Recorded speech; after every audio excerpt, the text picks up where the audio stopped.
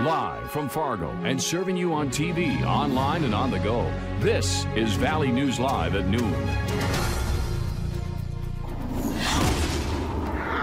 We start with a breaking news alert. Fargo police are looking for a man who allegedly robbed a liquor store at gunpoint. Hi, everyone, and thank you for joining us. I'm Jordan Schreier. Officials say it happened last night around 11:30 at Royal Liquors on Main Avenue. Police say the man threatened two employees with a gun and then took cash from the register before running off. When officers arrived, a canine track was done, but the suspect wasn't found. Now, that suspect is described as a black man between 5'8" and 6 feet tall, wearing dark clothing. Police say if you have any information about him, give them a call. That number's up on your screen right now. New at noon, a 19-year-old woman is recovering after being shot in Barnes County.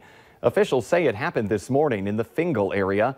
When deputies arrived on scene, they arrested a woman on an outstanding warrant connected to an unrelated incident.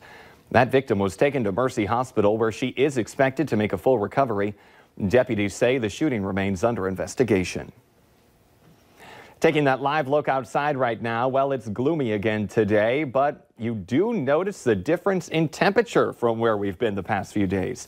For what we can expect on our Friday and into the weekend, let's check in with meteorologist Lisa Green. That's right. We've warmed things up a little bit for us today. Starting this morning, it was pretty mild, but some of us hovering right around the freezing mark, and we've been getting some precipitation. So that's led to some slick spots on the roads. We've had a little mist, a little drizzle out there, and now some snow showing up on the radar, especially in eastern North Dakota. So please be careful as you're out driving today. There's likely some slick spots, and as these areas of snow move through, your visibility is going to be reduced as well. Zooming in a little more, you can see we've got kind of a changeover trying to happen around Lisbon and Gwinner, and then between Jamestown and Valley City, another little pocket of snow. And even in the western part of the FM Metro, we've got some precipitation showing up. We're going to zoom in on over by West Fargo and at Mapleton, seeing some of that, dropping to the southeast toward Horace. And so watch out for a little snowflakes or perhaps even just some drizzle coming down with that one. So again, overall, we have the potential for more snow, scattered snow showers throughout the rest of the afternoon,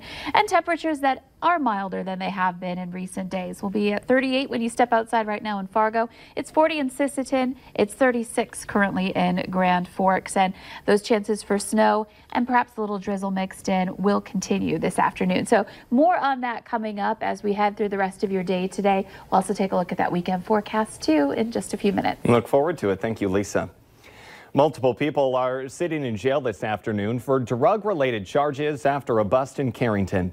The Foster County Sheriff's Department says multiple agencies conducted the bust on the north side of town on Wednesday. Police arrested Brian Wagner, Tyler Hahn, Jeffrey Hulbert, and Yvette Howell for multiple charges. They were all taken to the Stutsman County Jail.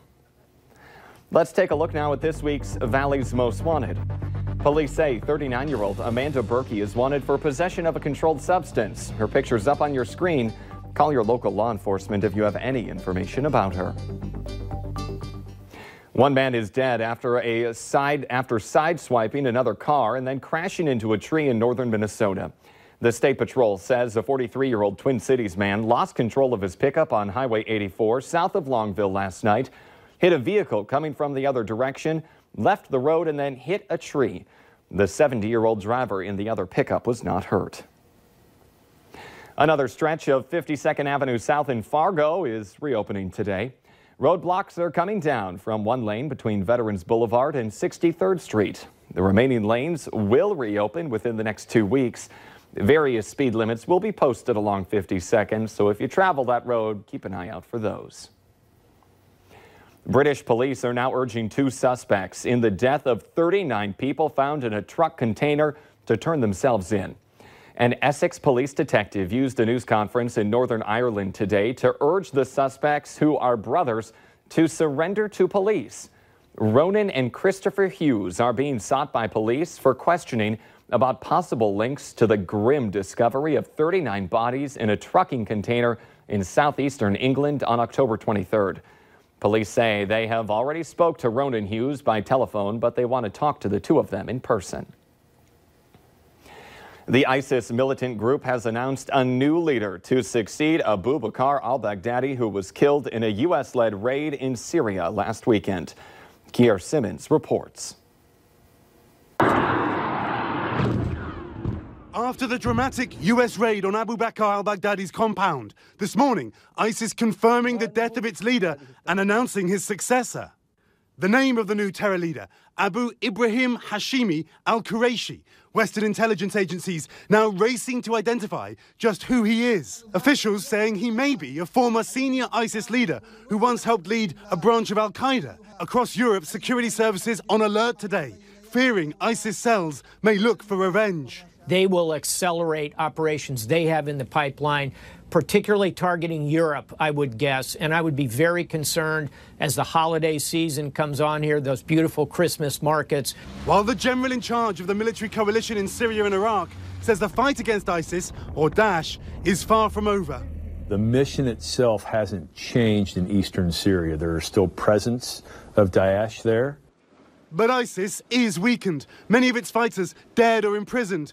Intelligence officers that I speak to talk about capability and intent. Clearly, ISIS's capability is much reduced, but what it's trying to say with this message is that its intent to target the US and the West remains just as strong.